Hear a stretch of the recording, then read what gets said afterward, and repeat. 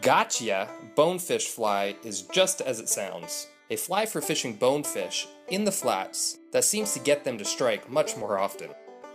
You will want a short to medium shank saltwater hook in size 4 to 8. This size 6 Gamakatsu SL45 works really well. Start your thread behind the eye of the hook and secure it with multiple wraps. For thread, use a heavy denier in a pink, orange, or red. I'm using Danville's 210 flat waxed in hot orange. Now we are going to measure out and cut a hook length of Mylar rope, or also called minnow body. Pull out the inner rope. Separate the Mylar braid on one end. And this is what you're left with. Now, tie it in so about half a hook length is extending out rearward. Make tight wraps to keep it from spinning and wrap all the way back to the bend of the hook.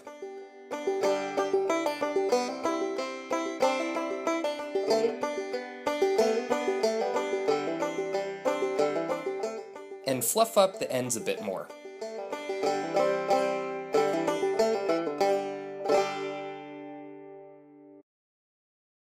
We will now add some pearl braid and wrap your thread back to about 2 eye lengths away from the eye of the hook.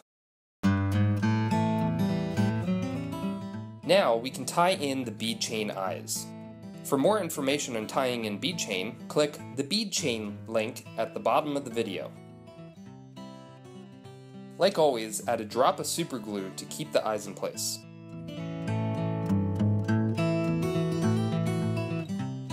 Now, we will wrap the pearl braid up the hook shank with touching wraps.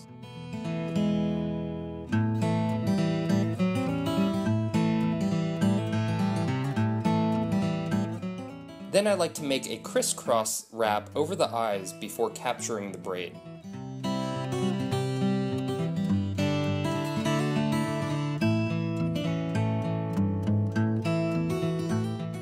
I also like making a few wraps in front of the braid before clipping off the excess closely.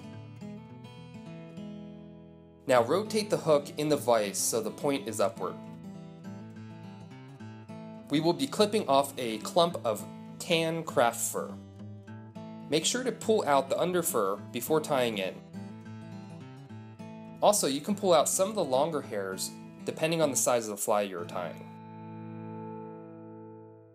Tie in the craft fur just above the dumbbell eyes and trim off the excess as close as you can.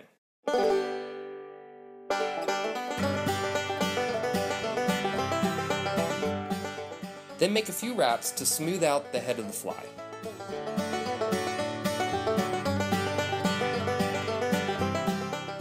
Next, we are going to add a few strands of Krystal flash. Tie in 2 strands on one side of the craft fur on an angle to match the craft fur. Then take the excess strands and tie them in on the other side of the craft fur. I like using gold Krystal flash, but get creative and use whatever color you want.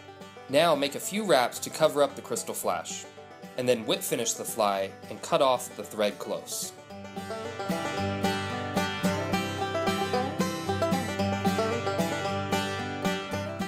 For the final step, we are going to cement the head of the fly.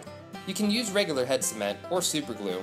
However, I like using a product called Bone Dry, made by Solarez. It's a UV curing resin that is super thin, penetrates the thread wraps well, and cures quickly. Just paint it on the thread wraps with the built-in applicator and add some over the eyes. Then zap it for a few seconds with your UV light. And there you have it, the very popular Gotcha fly for fishing the flats for bonefish. As you can see, it is relatively simple to tie and uses a small amount of materials.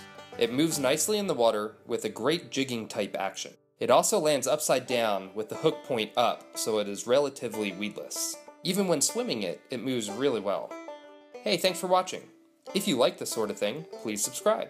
Leave your questions in the comment section below. Now go catch some fish.